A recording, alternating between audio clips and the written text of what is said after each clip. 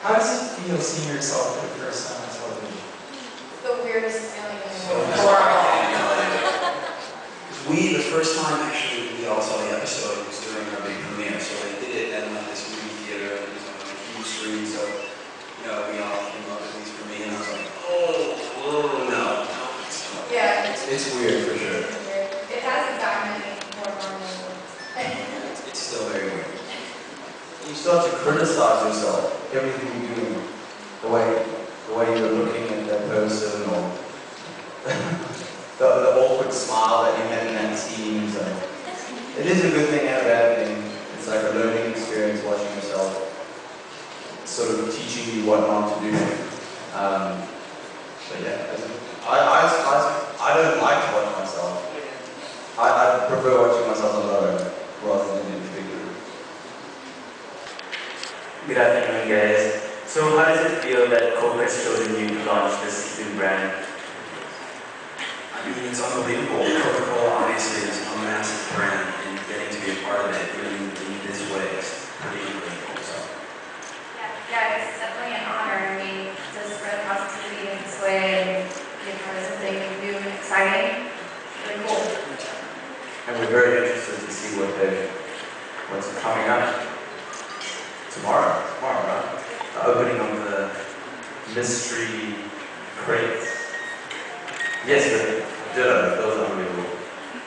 Yeah, I think it's just, you know, we feel very privileged to be able to do something that's so special, and we've heard that this is one of the biggest launches in a while in the Philippines, so we're excited.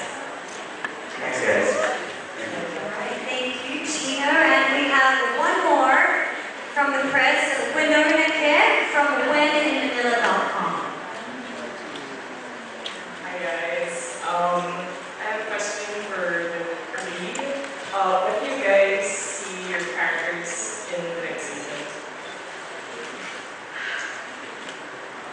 I think for all of it, well, maybe I'm speaking for myself, but for me at least, I have no idea what's going up week to week. So I find out from the fans on Twitter what's happening to my character. So for me, I have no idea. Honestly, I don't know. Yeah, there's no telling, but I don't know. I was going to say, I think it's not the best watching the show. It's been really great, but I think you really get to cool big dance number in the auditorium on the stage. So I think you're going up as well as a dancer. That's kind of where I feel my home is. So getting into that.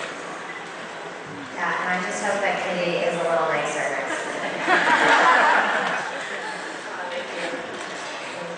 Alright, you know what, I think I'd like to ask two more friends from the press. Maybe two more? So if you have a question in mind, raise your hand or race to the mic. Raise your hand. I don't want you guys to cover yourselves. Alright, well, yes? Alright, go ahead. Hi guys, I'm Jason from Yahoo. And the new directions has been up against Filipino singers in the show. So what can you say about the Filipino talents who went up against new directions? They are so unbelievably talented. It's crazy. I mean, Charisse and then Jessica Sanchez, I mean, they were both some of the best vocalists I think the show's ever had. So Yeah. it was an honor to be part of that. I think you guys put something in the water there.